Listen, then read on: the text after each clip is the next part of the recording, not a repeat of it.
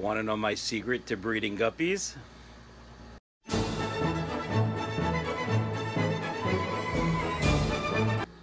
Good morning, fishy folks. Happy Sunday fun day. Hope everyone's doing well. Today we're going to talk about how to breed guppies. I get asked this question quite a bit actually. What size tank do you use? You know, when do you pull the mother? When do you put her back? What do you feed them? So we're going to go over all that good stuff today in this video. If you have any questions or see anything you like and you want to buy, you can always email me at michaelsfishroom@gmail.com. And you know, it's a little too cold to ship still. Maybe when it gets warmer we'll ship. But if you're local to South Jersey, probably we can work something out. I had somebody comment yesterday about Maryland. They said it's about 4 hours away. We could probably meet in the middle somewhere, but you know, we'll at least let me know. Maybe we could work it out. Alright, guppies. Very, very easy fish to breed.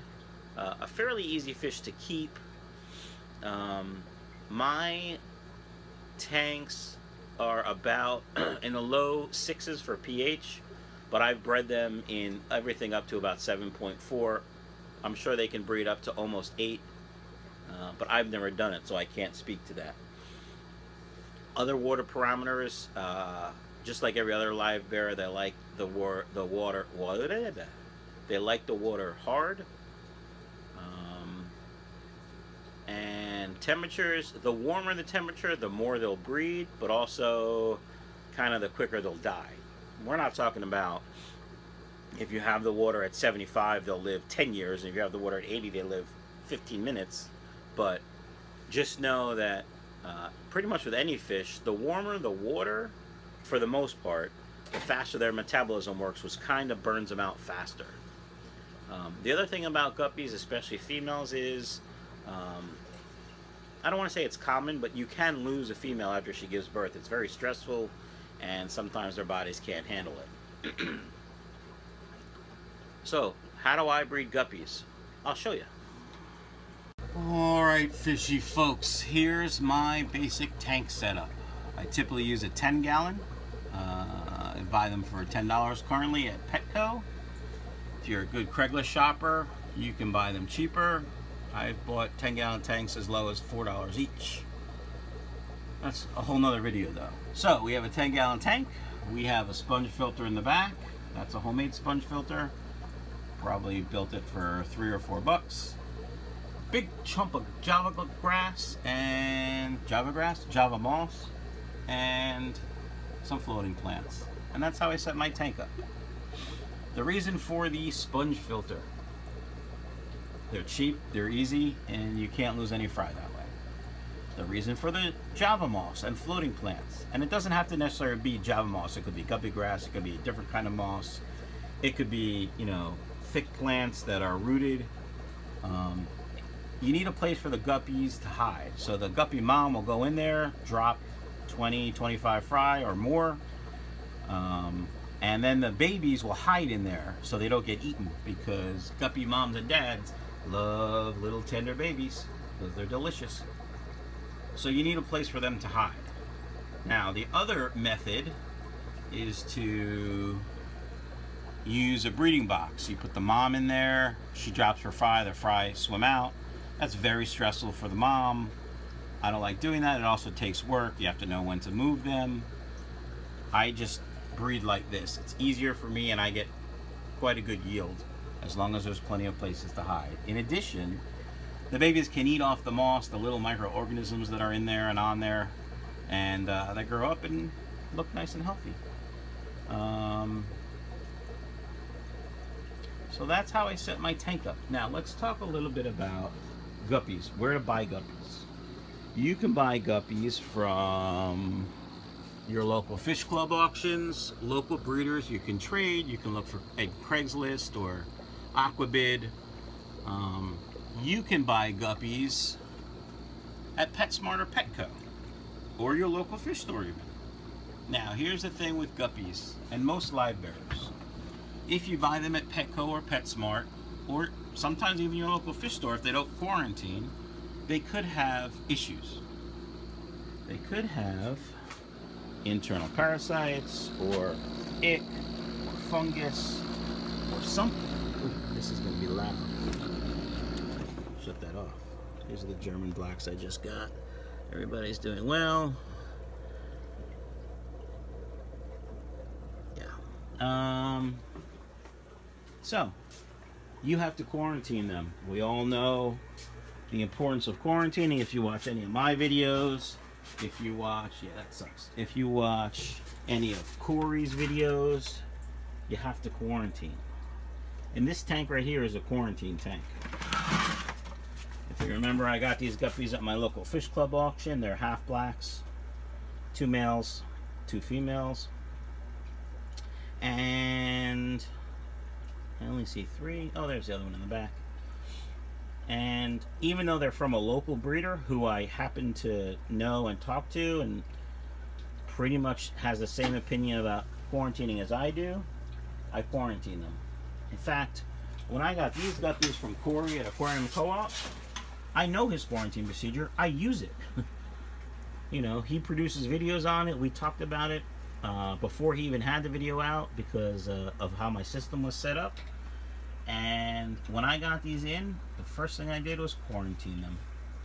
They went into tanks with meds, and we quarantine. And it's very important to do that, especially with guppies and other live bearers that you get. Because in most cases, especially if you buy them from big box stores, the conditions they're kept in and the breeders isn't ideal for them. So that's my little ramble about quarantine. If you want to see how I quarantine, I'll put a link somewhere for you guys to click on and go check out. Alright, food. Let's talk about food for guppies. They'll eat pretty much anything. They are small, so you know, if you're going to do a pellet, you want to do, I would say the biggest 1 millimeter, but I like the 0.5 millimeter or smaller pellets. I use crushed flake food quite frequently.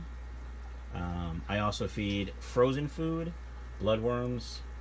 If you can get the small bloodworms, that's even better. They're a little bit more expensive, so I don't get them. I let them eat the regular size bloodworms. But Cyclops is really good for them. Brine shrimp.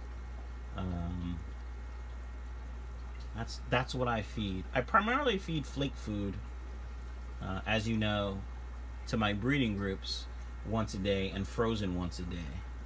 And that's how I choose to do it. If I fed frozen, they may breed more frequently, but for me, the cost of frozen to high quality flake with guppies, what am I trying to say? The cost to yield ratio, what am I trying to say? Damn it. It's right on the tip of my tongue. You guys are probably all yelling at the screen, you mean? And I can't think of it. The cost analysis, cost price, damn it. Alright, it's early, I haven't had coffee. Please forgive me. Anyway, for me, it's just worth it to feed high quality flake food. As you know, I just got some flake food from Tyler at Fish Freaks Plus, and all my guppies love it. The super color flake and the angel flake, they devour it.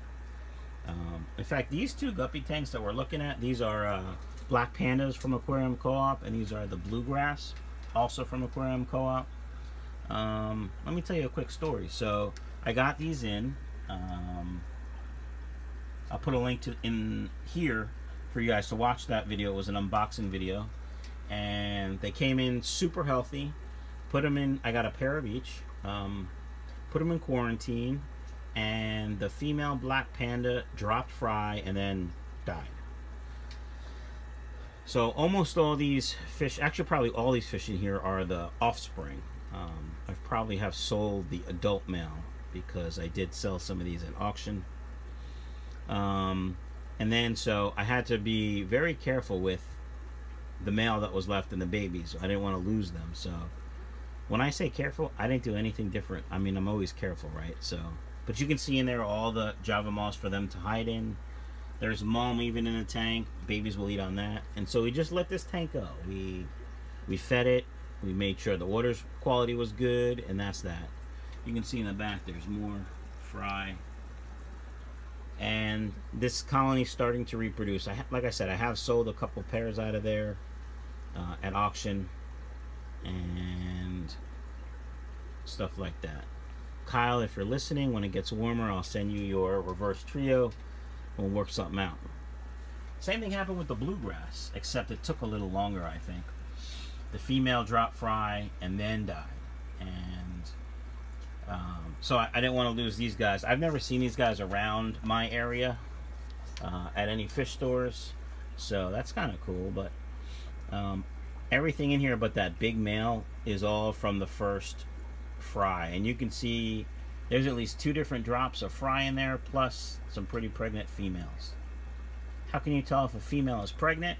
If she has a big belly like that, and if she'll turn her gravid spot, that dark patch underneath, that means she's pregnant.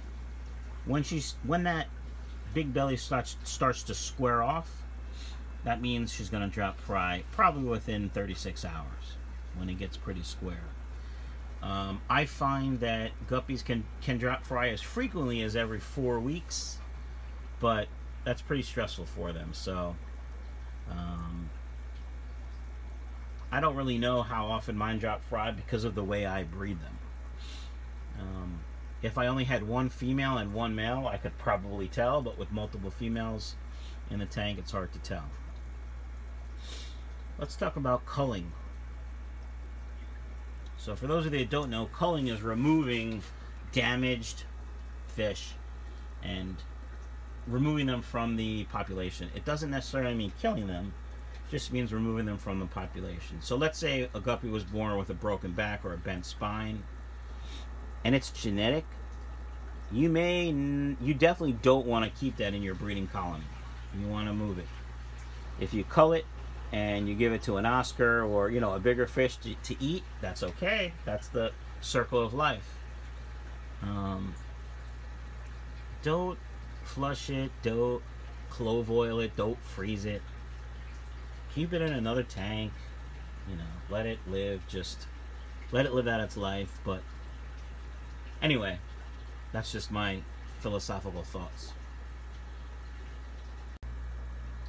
Alright, fishy folks, we gotta talk about a controversial topic, culling fish, which basically means removing an undesired fish from your breeding colony or gene pool. Could be something as simple as a bent spine or another genetic deformity, or it could just be colors that you don't particularly want. Some people think culling means euthanizing, but it could, but I choose not to euthanize. I choose to complete the circle of life. If you don't know what that means, it means I feed my culls to other fish. This way, at least somebody's getting the benefit. If that's not what you choose to do, or you think that's inhumane, okay, you're entitled to your opinion, as I am mine. That's it for the philosophical BS for today. I think that's about it for guppies as well. If you have any questions, like I said, hit me up at michaelsfishroom@gmail.com. And hopefully I can answer your questions. Hope everyone has a great day. Don't forget to hit that subscribe button. Maybe even share this if you will.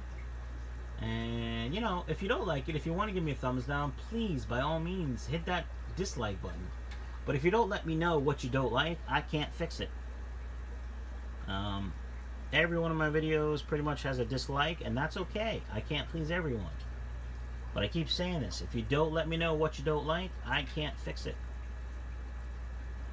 Alright, guys, gals, kids, adults, have a great Sunday fun day.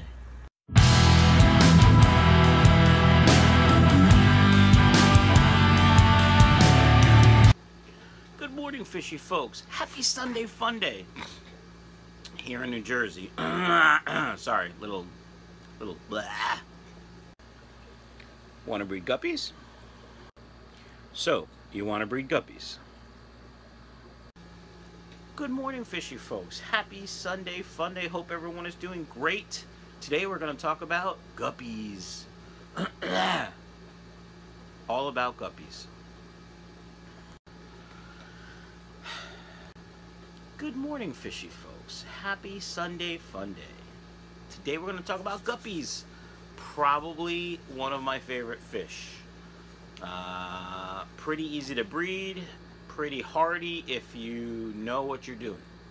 I know that sounds kind of counterintuitive, but yeah, stupid.